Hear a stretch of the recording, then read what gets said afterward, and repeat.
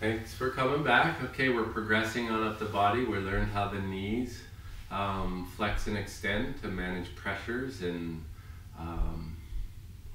as we move in skiing. So the hip joint, I'm gonna do the same thing. We're doing this articulating the feet and the knees. We're steering our feet, we're tipping our feet, and we max them, and we're gonna tip the feet the other way, maxing them out with our weight on the outside, nose over the outside foot. And then what I wanna do is draw the abdominals up tight.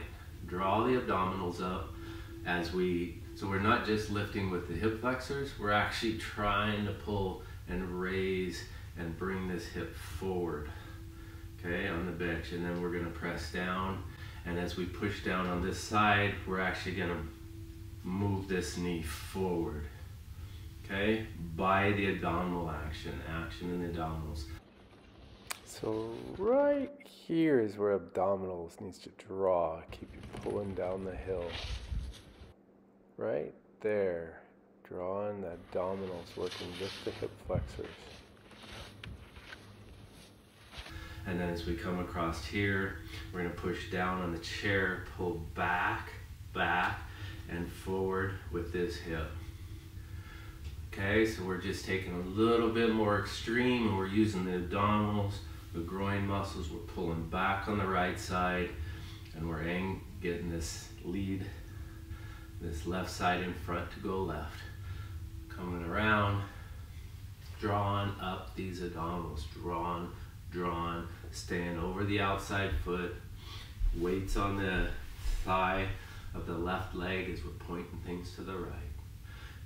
Push, steer those feet all the way to the max, hang with me, and then as you change, you're starting to pressure the right, your weight shifted over to the right side of the bench, and this left side is drawing and moving forward. A lot of movement in the abdominals right here, making this happen in the abdominals. So you see your knees changing distance from the chair. Pulling.